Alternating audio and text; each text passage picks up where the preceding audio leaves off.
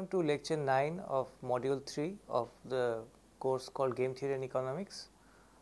So far what we have been doing is that we have been taking up several applications of the idea of Nash equilibrium, and what we have done so far are the cases of Cournot equilibrium, Bartrand equilibrium and electoral competition. Today we shall look into another separate field of application of Nash equilibrium, which is known as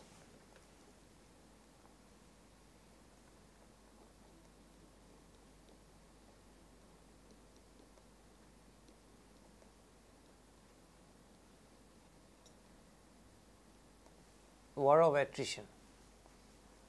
So, war of attrition is basically trying to model situations where there are two parties who are fighting with each other over some common prey. For example, maybe these two parties are two hunters, or it can be a more general case of two people fighting over any common resource. While fighting, they are inflicting damages to each other. So, fighting is costly to both, and as soon as I give up fighting, that is I concede, then the other party gets that object for which I have been fighting, and the problem is that right at the time when I give up, all throughout this all this time I have been fighting, so that has been costly, and at that point when I give up, I lose the object and there is this cost of fighting also. So, I get a minus payoff in that case, and when the object goes to my rival, there is some valuation that he derives from that object, but he has been fighting also with me. So, that cost of fighting has to be deducted from his valuation to find out what is his final payoff from that from this entire exercise. So, this is more or less the setting. So, this model in a sense it tries to generalize the case of what we have seen before. It was the hog dove game.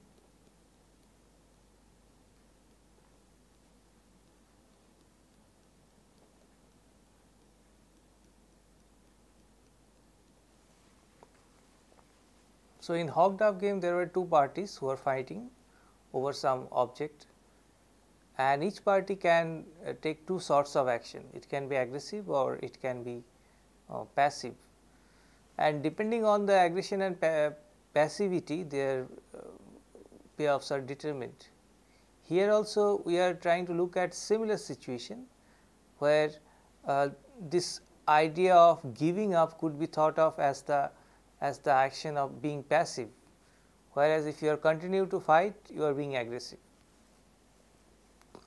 So, this is the case then. So, there are two hunters, let us say. So, these are the players.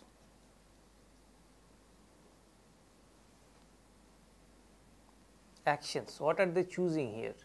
They are choosing at what point of time they are going to concede. So, t, it can vary from 0 to infinity, is the concession time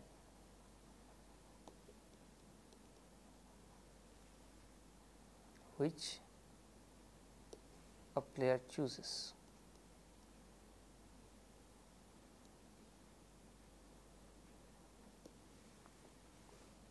And thirdly, preferences.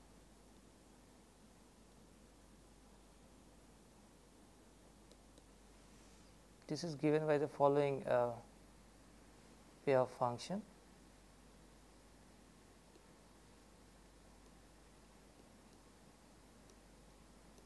Suppose I am talking about the payoff of player I, then payoff of player I depends on the concession time it has chosen, which is Ti, and it also depends on the time that its rival has chosen, which is Tj.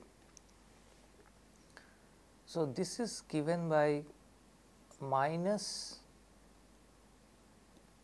Ti if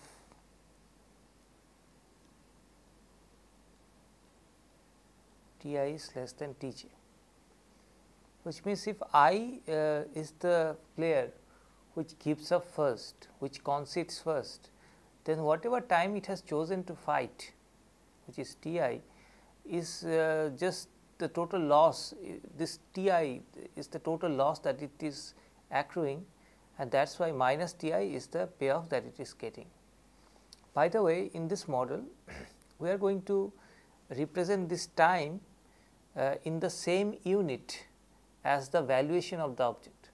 So, one can think that that 1 minute that I keep on fighting with my rival is worth 1 rupee, and rupee is the unit with which I try to denote the value of that object also. What happens if the time that I am devoting to fight is same as the time that he is, my rival, is devoting to fight? So, if Ti is equal to Tj, then what happens? At that time, in that case, there is a possibility of half that I will get the object. It is not sure that I will get the object, because he has also given the same amount of time in fighting with me. So, in that case I get half of Vi. Vi is how I value the object. So, Vi, this index of I is coming because the valuation of the object can vary from person to person. How I value the object might be different from how my rival values the object. So, Vi is different from Vj in general.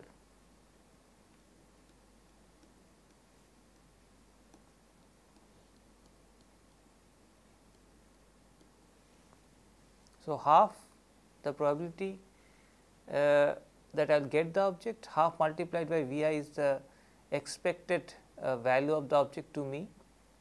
From that I subtract the time I spent in fighting, that is Ti, and I get the payoff. If my rival concedes first, concedes earlier than me, then I get the object. So, I get Vi minus the time that he has spent in fighting with me, because right at the time when he is giving up, I am getting the object. So, when he is giving up, he has fought for Tj units of time, and that is the amount of time I also devoted in fighting with him. So, that is the time, that is the time, that value of which I have to deduct from the valuation of the object.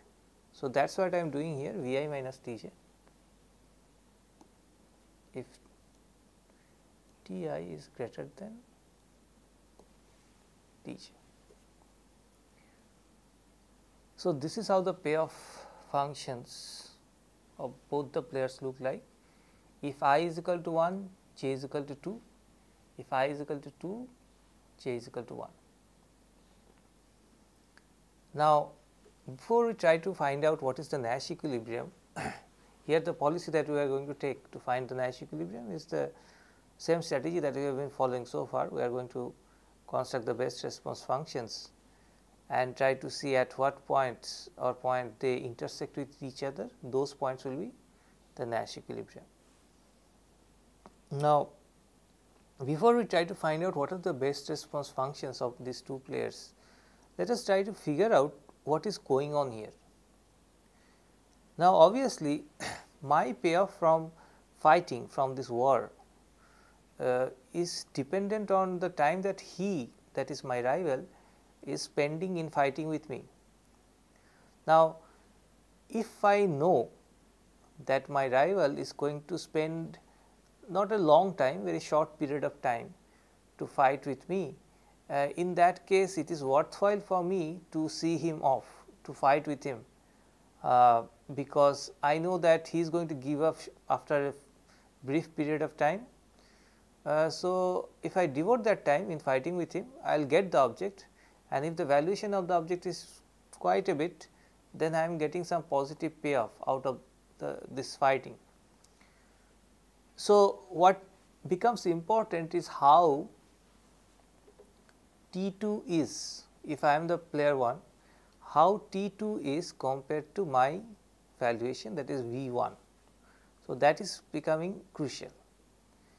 Is T2 greater than V1 or is T2 less than V1? If T2 is less than V1, then it is worthwhile for me to fight. On the other hand, if T2 is very high, suppose, in that case it might be greater than V1 also. If it is greater than V1, then it is no way worthwhile for me to fight with him, because longer I fight, the more costly it is for me, and so in that case I should give up immediately, I should not fight. So, these are the basic ideas which will influence the result of this model. Let us try to look at it in a more systematic way. I can draw the following diagrams.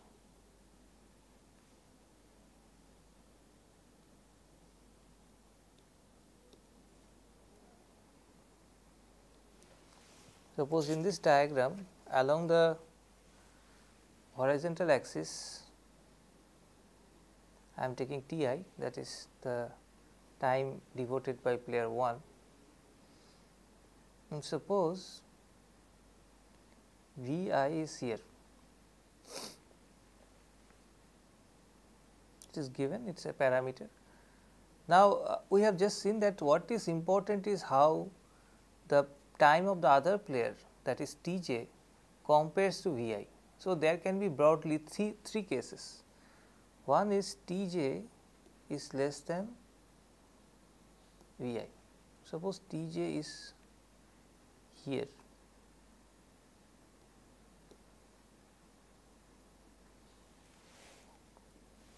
Now, depending on different values of Ti, there will be different values for the payoff.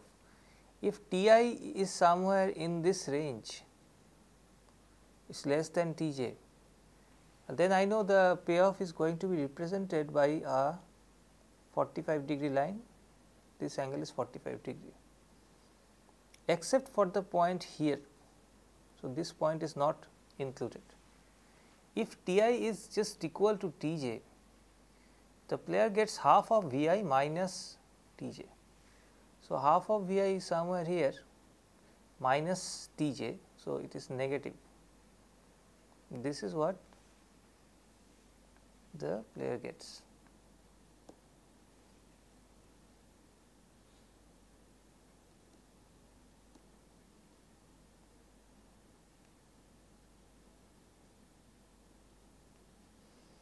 And if Ti is greater than Tj, then player 2 is conceding first, player J is conceding first, then player I is getting the object, and what it is getting is Vi minus Tj, and Vi minus Tj remains as it is as Ti goes on rising.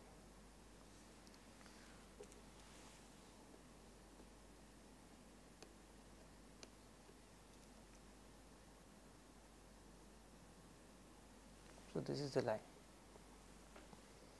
Now, one thing which should be clear from this is that once my rival is giving up and I am getting the object, it does not matter how much T I had committed in the beginning. So, even if T is very high, it is not affecting my payoff as long as Tj is here in this, which is less than Vi, and as long as my Ti is greater than his Tj.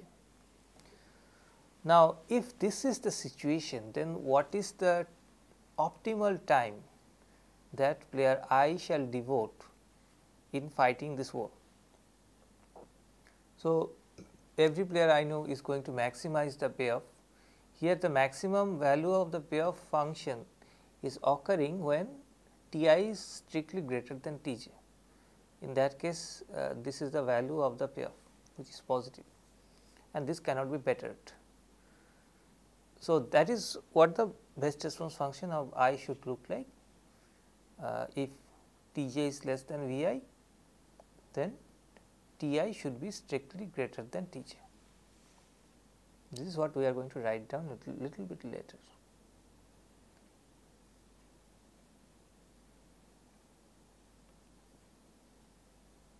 This is the case of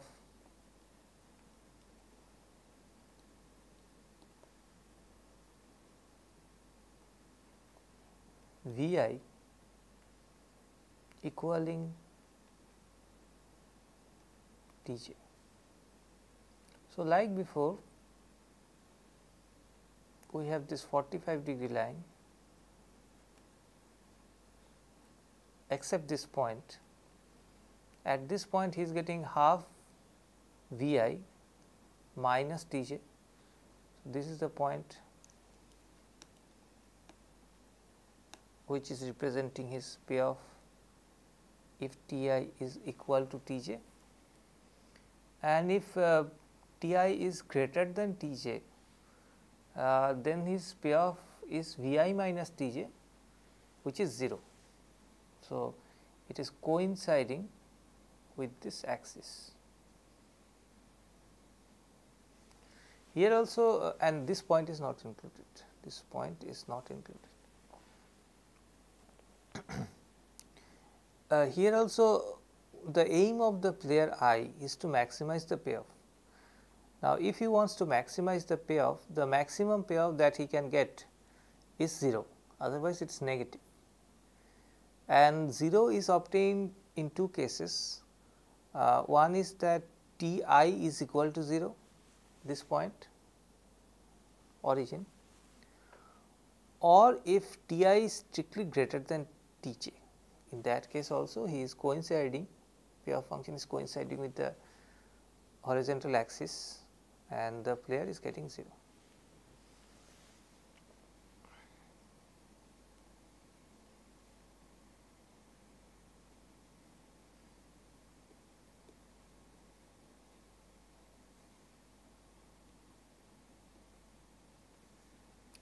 Finally, we shall consider the case of Tj greater than Vi. So, here as before, as long as Ti is less than Tj, it is going to be this 45-degree line. At this point, it is going to be half of Vi minus Tj. So, I am getting this point. This point is excluded, and if Ti is greater than Tj, then what the player is getting is Vi minus Tj, which is negative. So, I am getting this line, parallel line to the horizontal axis, and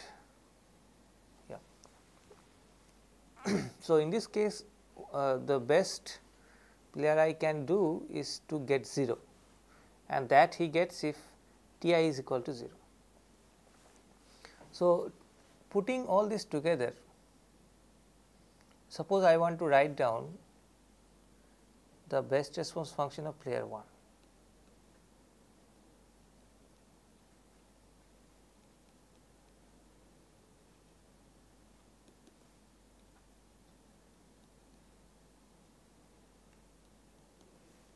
Ti. Let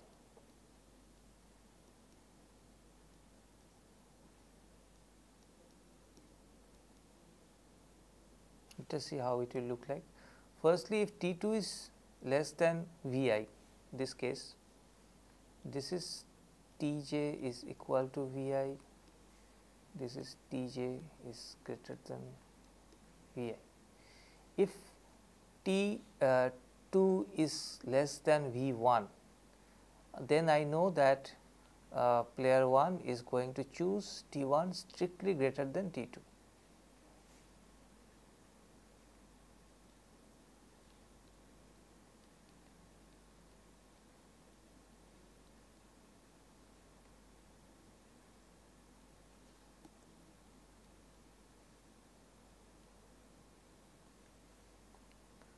Secondly, let us take the second case. If T2 is just equal to V1, this case, the case in between, in that case there are two best response, there are two sets of best responses. One is T1 is equal to 0,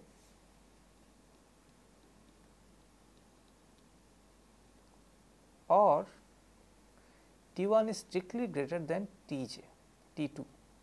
So, this is the range that I am talking about, or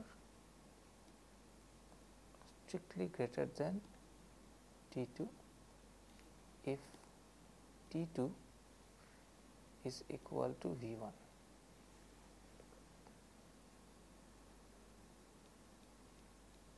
And finally, if T2 is greater than V1, then I know that player 1 will choose only 0. So, T1 is equal to 0 if T2 is greater than V1. So, this is the best response function of player 1. For player 2 it will be similar. Let me just write it down.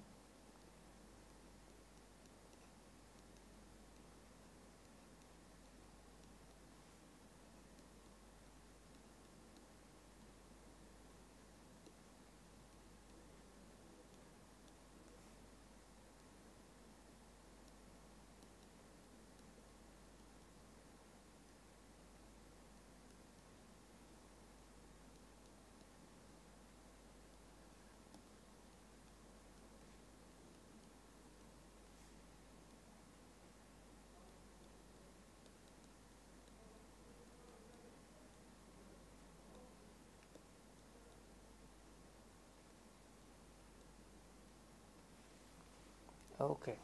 So, this is how the best response functions are, and we can now draw the best response functions and find out the intersection points. So, suppose let us suppose without loss of generality that V1 is strictly greater than V2. So, V2 is here, this is the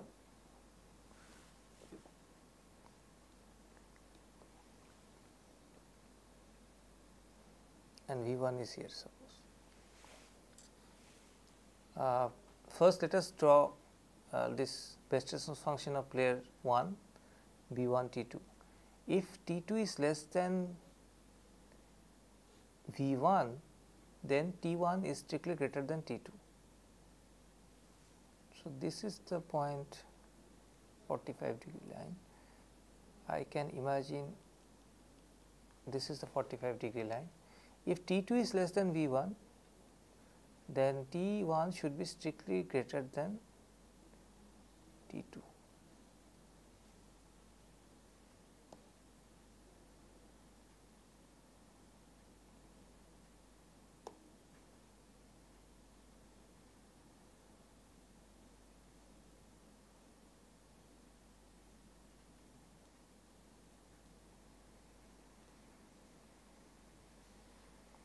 Now, this point is not included because T1 has to be strictly greater than T2, and if T2 is equal to V1, T1 is either 0 or T1 is strictly greater than T2. So, this point is not included, this point is included. If T2 is greater than V1, T1 is equal to 0. So, I am taking this axis. So, this is how the best response function of player 1 looks like. What about the best response function of player 2? If T1 is less than V2, T1 is less than V2, I am talking about this, then T2 is strictly greater than T1. So, this axis is included, entire axis except the origin, and all these points are included. The points on the 45 degree are not included. If T1 is equal to V2, then either T2 is equal to 0. So, this point, or T2 is strictly greater than T1. So, this line is included. If T1 is greater than V2, then T2 is equal to 0. So, this axis itself.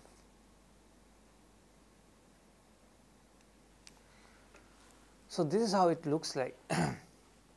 Now, putting these things, two things together, what we have found is the Nash equilibria or the points where the two base station functions are overlapping with each other are occurring in this part, that is in V2 and greater than V2 if T1 is equal to V2 or greater than V2 and T2 is equal to 0, or in this part, that is T1 is equal to 0, T2 is equal to V1 or greater than V1. So, Nash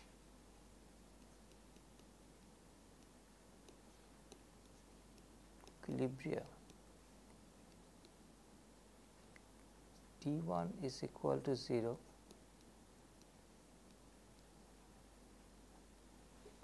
we are talking about this, or T1 is strictly greater than equal to V2, T2 is equal to 0. So, there are two sets of Nash equilibria here. In particular, there are infinite number of Nash equilibria. Now, this is the result, but what does it mean? What is the intuition? The intuition is that let us talk about this first set of equilibria, that is T1 is equal to 0, T2 is greater than equal to V1. Here T2, that is player 2's time, concession time, is either equal to player 1's valuation or greater than player 1's valuation. Now, in this case obviously, if player 1 wants to fight with player 2, either he will get 0, because if T2 is equal to V1 and T1 is also equal to V1, then in fact player 1 will get negative payoff. So, there is no way he can get a 0 payoff either. If T2 is greater than V1, player 1 can fight with player 2 and can win the object, but its payoff is going to be negative because V1 minus T2 is going to be negative. So, by deviating, by choosing any positive time, player 1 can only be worse off. So, that is why he is sticking to 0. From player 2's point of view also, it is not worthwhile to do something else, because here what is the payoff of player 2? Player 2's payoff is in this Nash equilibrium, it is getting V2 minus Tj, which is T1, which is equal to V2, because T1 is equal to 0. So, player 2 is getting the entire value of the object, he is not losing anything, and so this is the best thing he can do, he cannot deviate and be better off. So, that is why this is a Nash equilibrium from both sides. Say by similar logic, this is also a Nash equilibrium. In the second case, it is player 1 who is getting the object, player 2 is not getting the object. So, that is how it is. Now, some quick observations. First is that in this Nash equilibrium, there is no fight in equilibrium, because you see one of the players is always giving up in the beginning itself, he is not fighting. the other player is announcing some fighting time, but since the other player, the first player is not fighting, which in fact means that in the equilibrium there is no fight. Secondly, who obtains the object?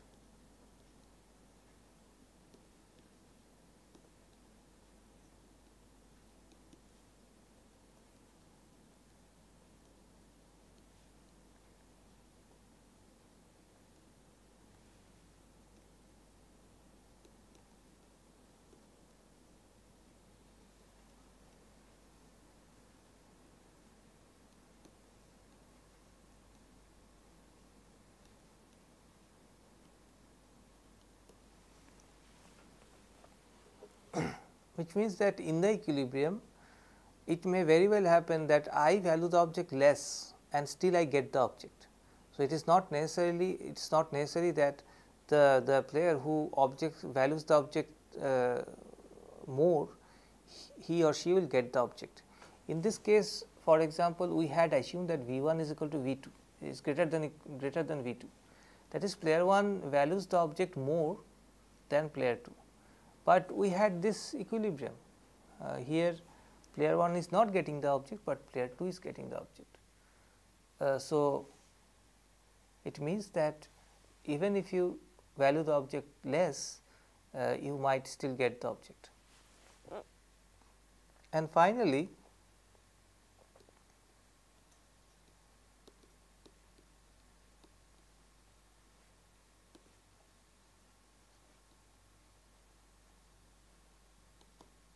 the equilibrium is asymmetric.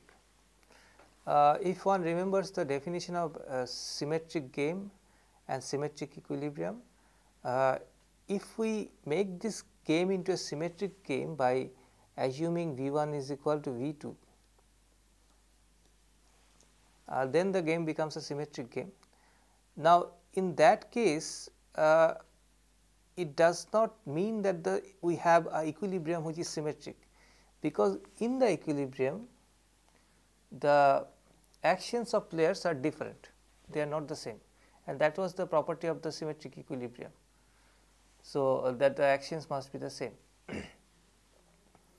So, this game does not have any symmetric equilibrium even if we make the game symmetric.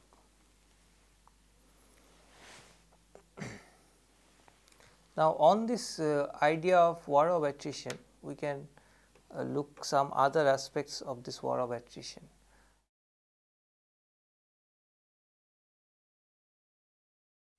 This is a variation of this original game. Each player attaches no value to the time spent waiting for the other player to concede, but the object in dispute loses value as time passes. Assume that the value of the object to each player I after t units of time is Vi minus t, and the value of a 50% chance of obtaining the object is half of Vi minus t. Specify the strategic game that models this situation, construct the player's best response functions, and find the Nash equilibria of the game. So, here what is important is that I do not attach any value to the time that I am spending in getting the object, but the object itself is depleting. So, more we fight, the more the object depletes. So, suppose what difference does it make to the original model? The difference it makes is that suppose I concede first and he is getting the object. In the original game it was the case that I was getting minus Ti if Ti is less than Tj, and in this case I do not attach any value to this time that I spent. So, in that case when Ti is less than Tj, the payoff of player I will be 0 in this case instead of minus Ti. And second difference that we are seeing here is there is if the two players are conceding at the same point of time, then each is getting half of Vi minus t. So, that is also something different. In the previous case we had half of Vi then minus Ti if Ti and Tj are equal. Okay, so this is an exercise about war of attrition. Let me first write down the exercise, the question of the exercise, and then we shall try to solve it.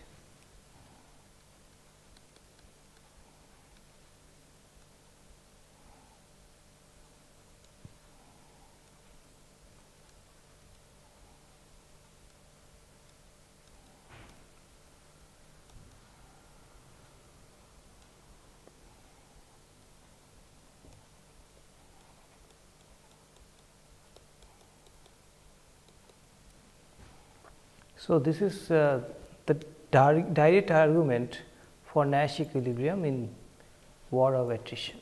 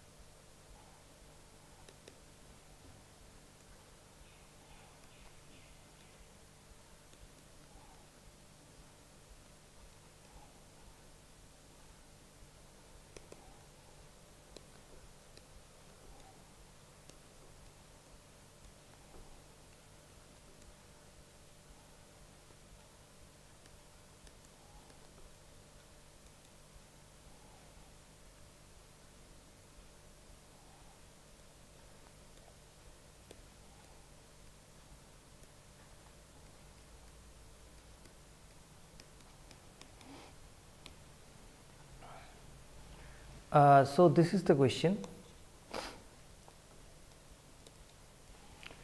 Give a direct argument not using information about the entire best response functions for the set of Nash equilibria of the war of attrition.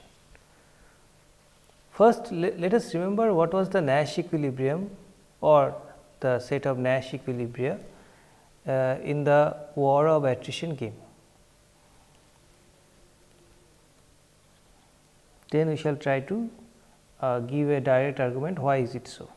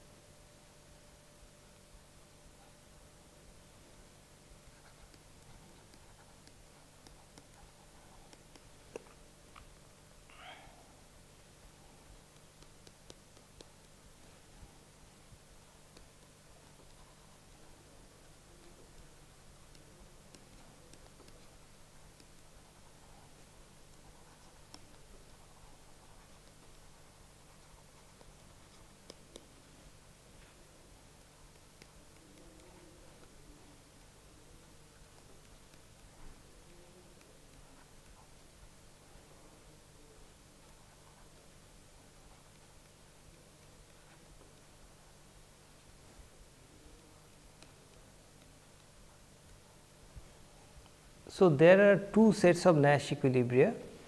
One is this set, T1 is equal to 0 and the T2s are all greater than or equal to V1, and V1 is, remember, the valuation of player 1 for the object.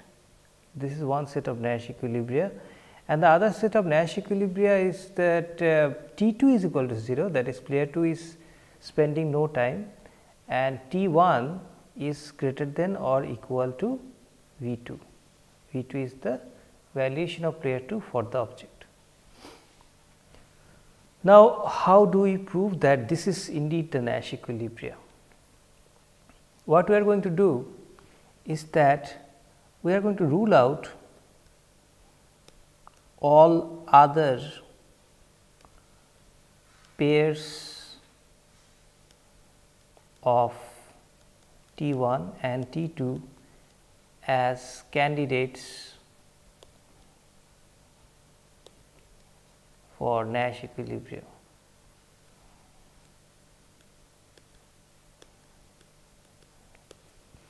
Okay.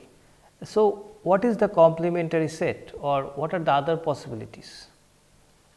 Other pairs of T1, T2 could be the following cases. Case 1,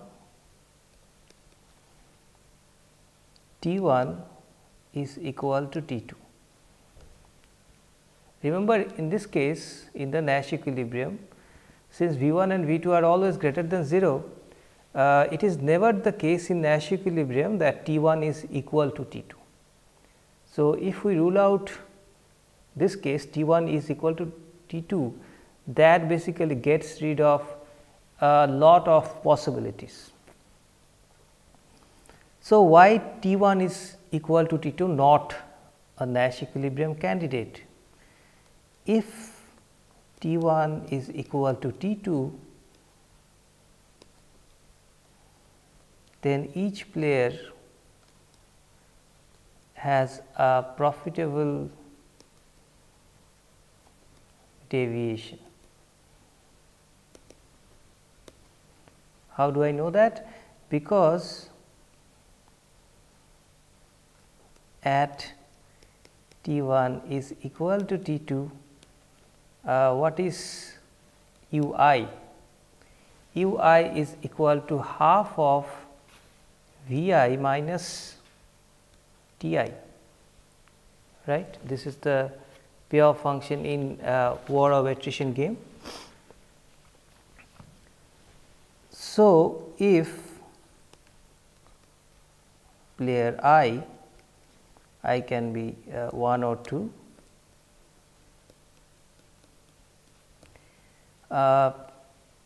increases her Ti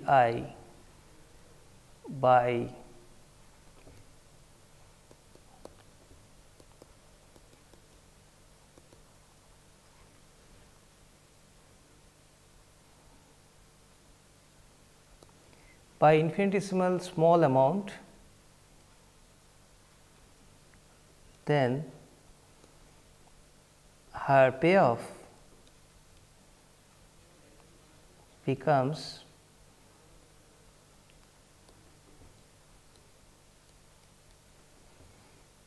he gets in this case the complete Vi minus Tj, which is time spent by j. Now, remember between 1 and 2,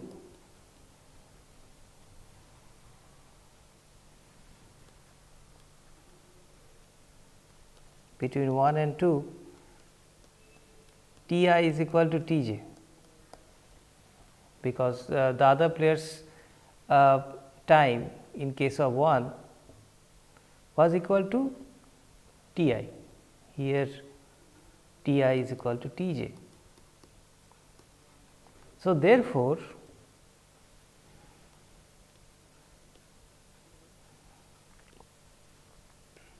in 2 I's payoff is greater. Thus, there is a profitable deviation. So, T1 is equal to T2 is not Nash equilibrium.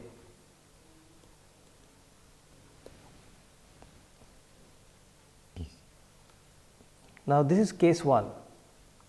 What are the other cases?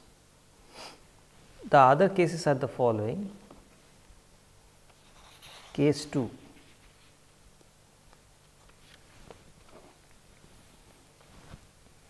Let us suppose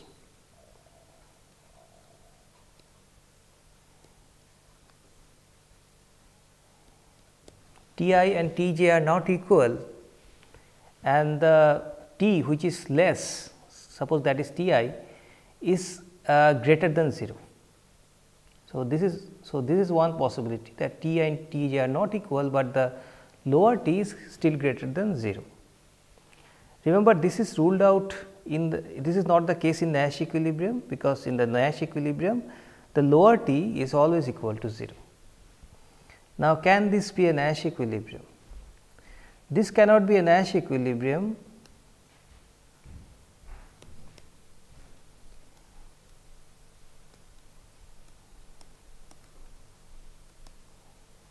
because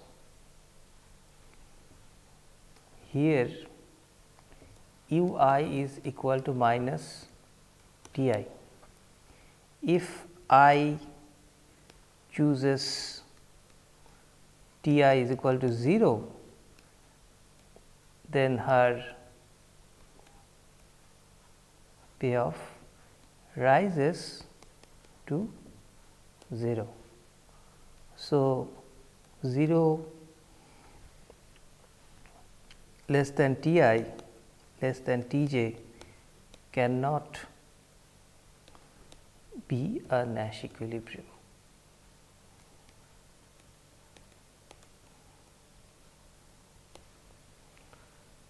So, this is the second case which is being ruled out. What is the third case that can be there and which has to be ruled out?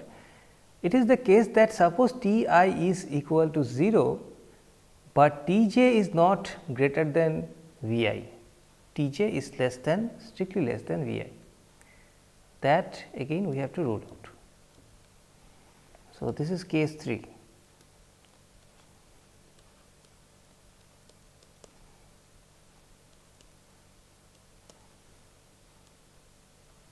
Sorry, this is just equal to T I and this is less than V I. All right. Now, why this is not a Nash equilibrium?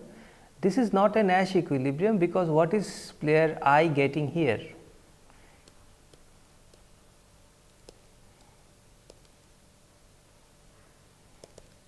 U I is equal to 0 because he is spending no time, he is giving up in the very beginning.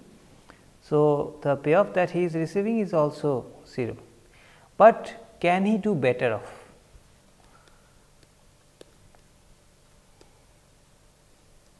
But he can choose T I strictly greater than T j,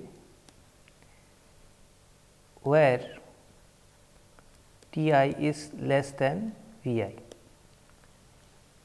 Because remember T j is less than V I, so there is a gap between T j and V I. Player I can place his T I in that gap. If he does so,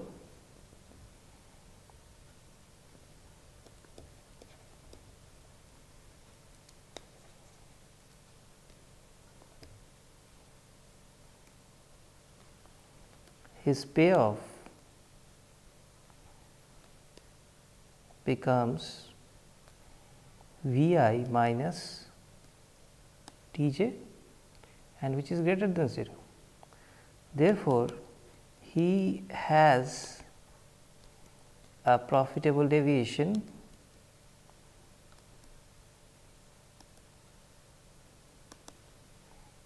hence 0 equal to T I strictly less than T j strictly less than V I cannot be a Nash equilibrium, or let us say cannot be Nash equilibria, because here there are many possibilities are there. All right. So, the only possibility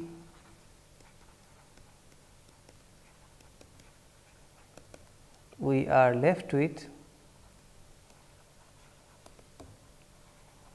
is 0 is equal to T I, right, less than T j,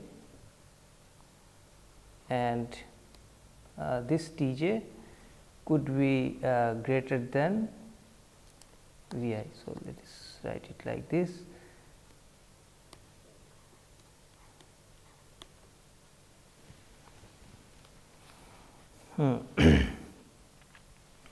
Okay. So, this is the only possibility that we are left with. This is a Nash equilibrium. Why this is a Nash equilibrium?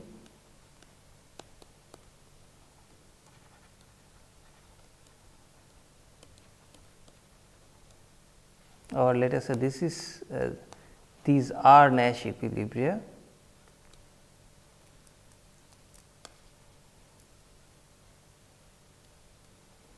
Because no player can deviate and be better off. Player J is getting the maximum that he can get. So, there is no possibility of improving his payoff. Player I also cannot deviate and be better off, because the other player's T is greater than his valuation.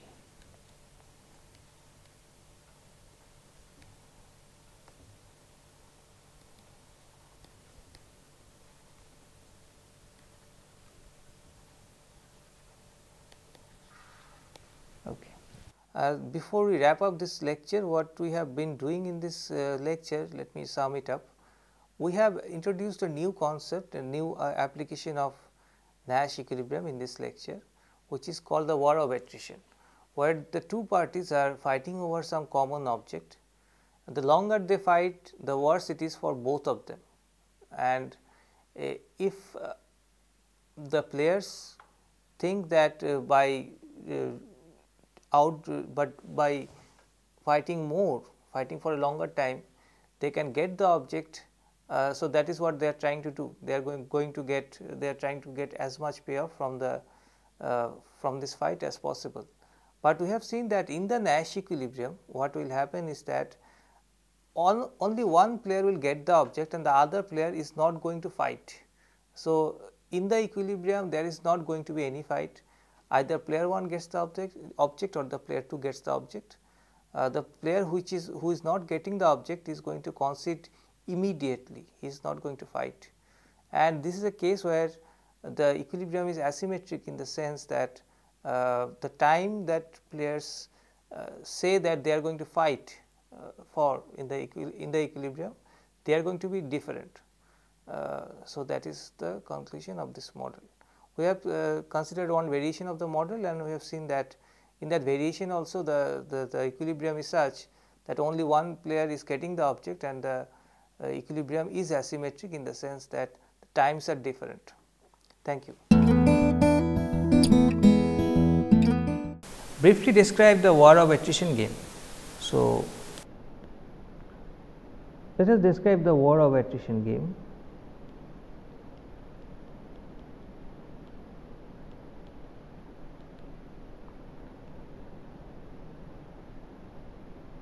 Two players,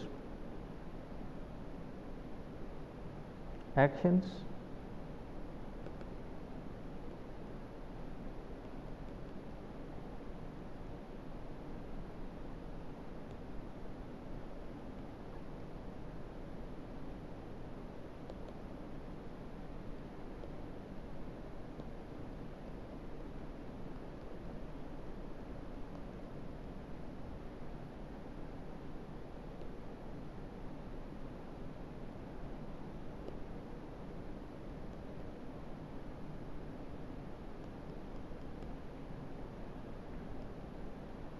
so Ti is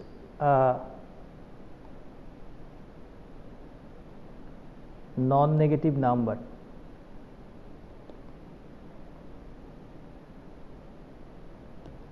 Each player is choosing a Ti, and this is what is known as a concession time, the time at which you are conceding the game to the others.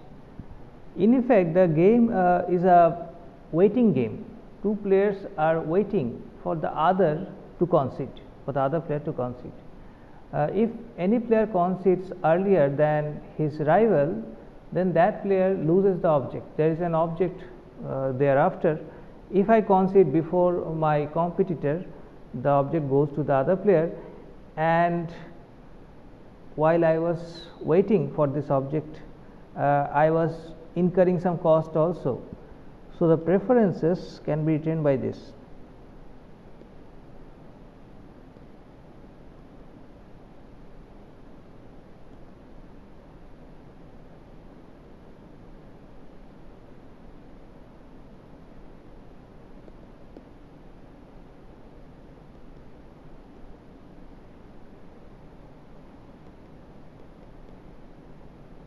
So, this is the payoff of player I, given that he has chosen Ti and the other player has chosen Tj.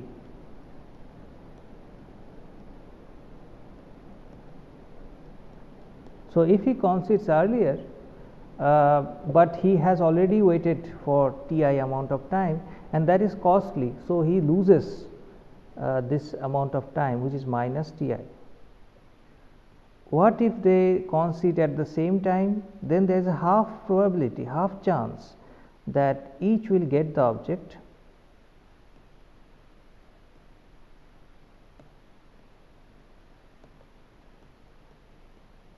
So, in this case, if Ti is equal to Tj, with half probability I will get the object, all right, and the valuation of the object to player I is given by Vi. So, half Vi minus Ti, the time that has been spent in waiting, and this is equal to Vi minus Tj if Ti is greater than Tj. So, if I have waited for more for a longer time than my competitor, then I get Vi minus Tj. Tj is the time at which my competitor gives up. What are the Nash equilibria in the war of attrition game? What are its properties? So, Nash equilibrium in war of attrition game is given by the following. There are infinite Nash equilibrium. One set of Nash equilibria is given by this, and the other set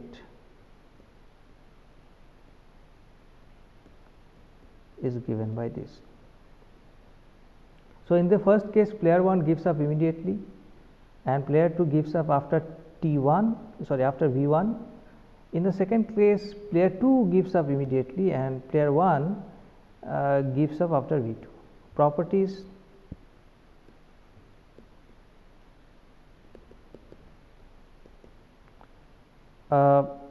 there is no fight.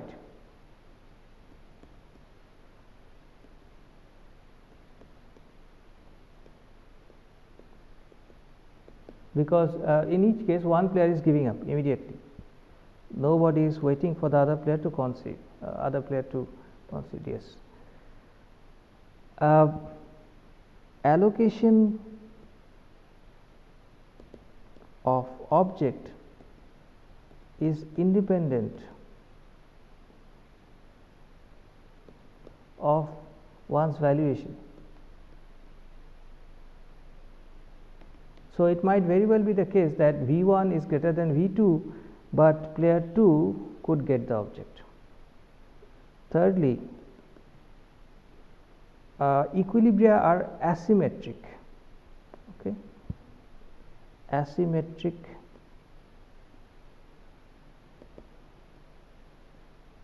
equilibria, in the sense, this is not the strict definition of symmetric equilibrium and asymmetric equilibrium. What we mean is that in equilibrium the times are different, and this property of a non-equal time will hold even if we make the game sort of symmetric by assuming V1 is equal to V2. Even if the valuation of the first player is equal to the valuation of the second player, in equilibrium there will be no such outcome where T1 is equal to T2. So, these are the answers to the exercise.